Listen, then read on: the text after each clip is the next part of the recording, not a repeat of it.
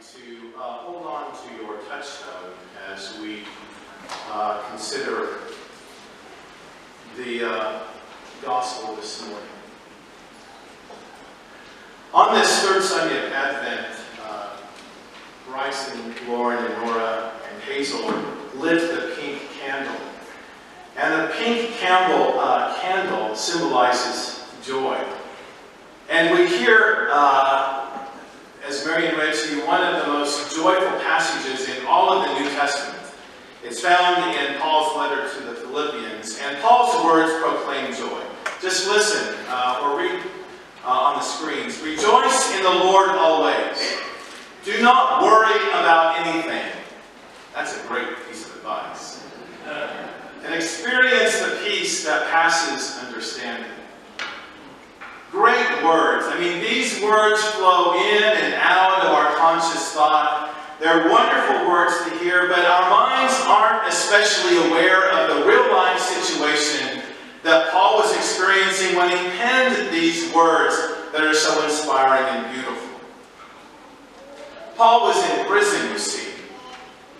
A prison that was probably deep in the ground, a prison that was dark and dungy. And Paul was facing this day in and day out. And Paul's church in Philippi was experiencing threats from the outside and also some doctrinal and belief issues from the inside. Because, you see, Paul was Jewish, as the first Christians were Jewish, and Paul was now in a Gentile world in Philippi. And people coming into the church were of Gentile background. Things were not at all peaceful for Paul and his congregation. They were both troubled. And this congregation in Philippi was very dear to Paul.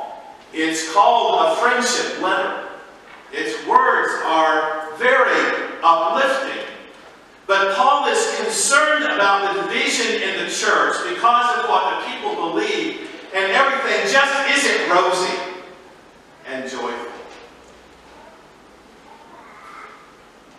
Christmas approaches us. Christmas, again, so quickly.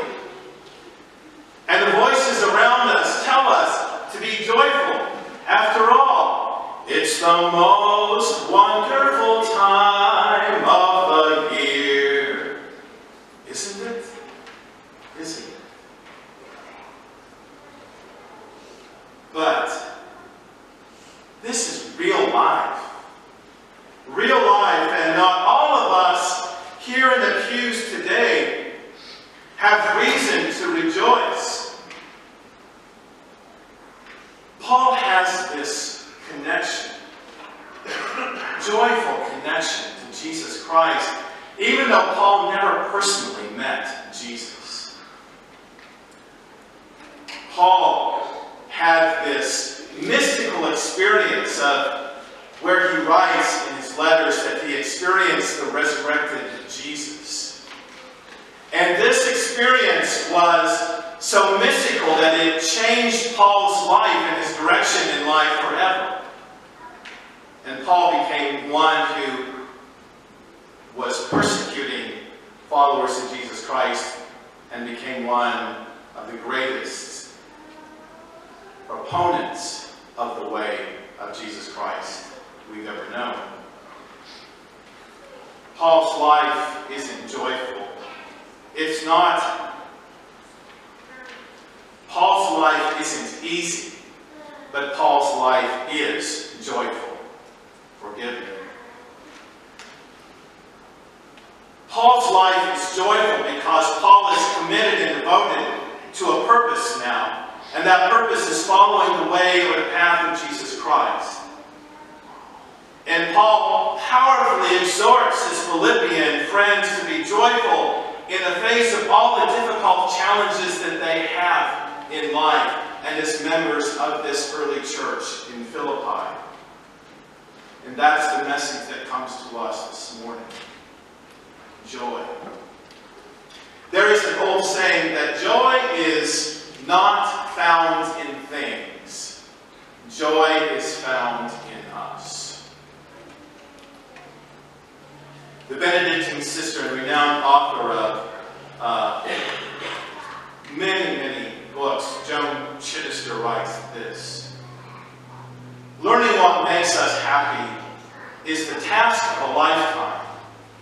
We scatter ourselves looking for pleasure, going here, tasting this, wanting that, getting that. But pleasure is fleeting and can only be maintained for as long as we can physically tolerate what it takes to get it. One's pleasure, it's necessary then to ratchet up the ante, to do more of what satisfies us in the first place. And so we drink more, or we gamble more, and we lose more. Or we eat more until eating itself is our problem. Or we play more, we run more, or we buy more, until all of the joy runs out. And then pleasure doesn't work for us anymore. And the more self-centered we become, the less we have to make us happy.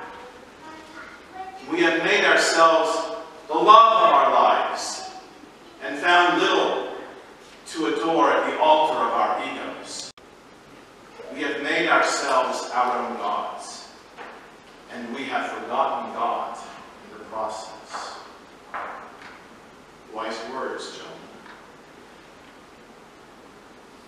Christmas approaches. Where is our joy? This Sunday in Advent, we link the sense of touch with the theme of joy. Now, I've got in my pockets 2 other touchstones. One is a fidget of a person that I met 4 or 5 times and who committed suicide and who left me. And I'm wearing another touchstone. It's a cross that was given to a person by a group of people who thought he would not make it through the night. Where is our joy? Where? And the question that we want you to spend some time with is, whose touch or hands have lifted you up to discover your potential in life? At the age of 19 months, Helen Keller, who was born in 1880, became deaf and blind as a result of an unknown illness. And she had to experience life with only 3 of the 5 senses. She was blind and deaf, so all she had was her sense of touch and taste and smell. When Helen Keller was 7 years old, she met Annie Sullivan. And Annie entered her life as a teacher. And Annie's success with Helen Keller is a remarkable story, because she began teaching Helen Keller, this blind and deaf girl who was so shut out from the outside world, and taught her manually signing into her hand, the only way to communicate with Helen. And Helen quickly learned to form letters, but she didn't know that she was spelling a word, or she didn't even know that words existed. And one day, Anne sought to resolve her confusion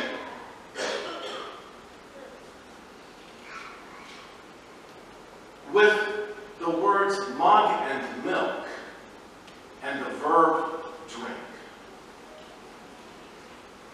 So Anne led Helen Keller by the hand, and she took her to the water pump outside, and she put Helen's hand under the water spout. And as the cool water gushed over Helen's hand, it started to make sense in Helen's mind. And she knew that water suddenly meant this cool substance that flowed over her hand, and quickly Helen fell to the ground, and she put her face on the ground, and she touched the earth, and she demanded Anne to teach her the name of earth. And by nightfall, Helen Keller had learned 30 words. And she began to learn, and she ended up being one of our greatest spokespeople for the deaf community, and she wrote books. And she's an inspiration to us all.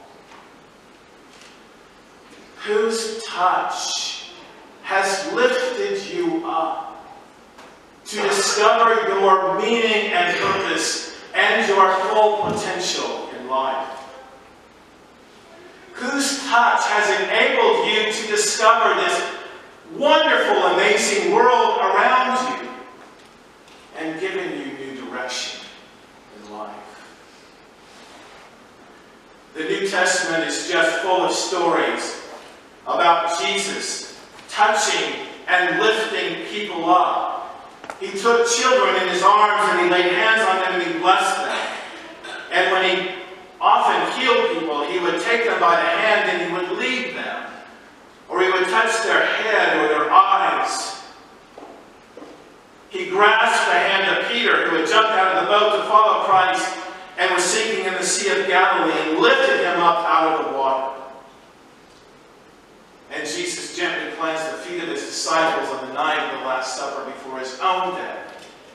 And he rubbed and he touched the disciples, and he taught them about love and service. Jesus understood that we are all connected, and the same blood flows through all of our veins, and that we all hurt, and that we all have hope, and we all dream, and we all laugh and cry.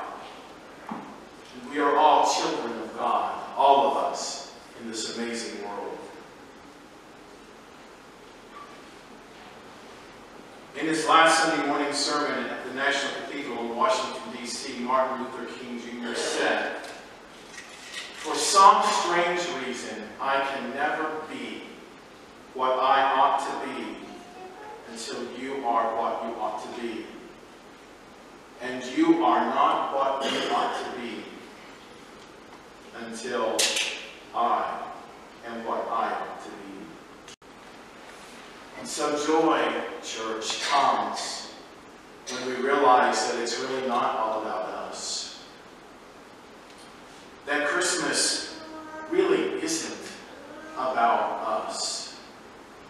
But Christmas is about living our lives so immersed in the will of God that we become the hand and the touch that will lift someone up. We invite you this morning to become a part of a movement that seeks to proclaim wholeness in a world that in many ways is broken and needs to be transformed. Be a part of the movement. We invite you. Let us stand.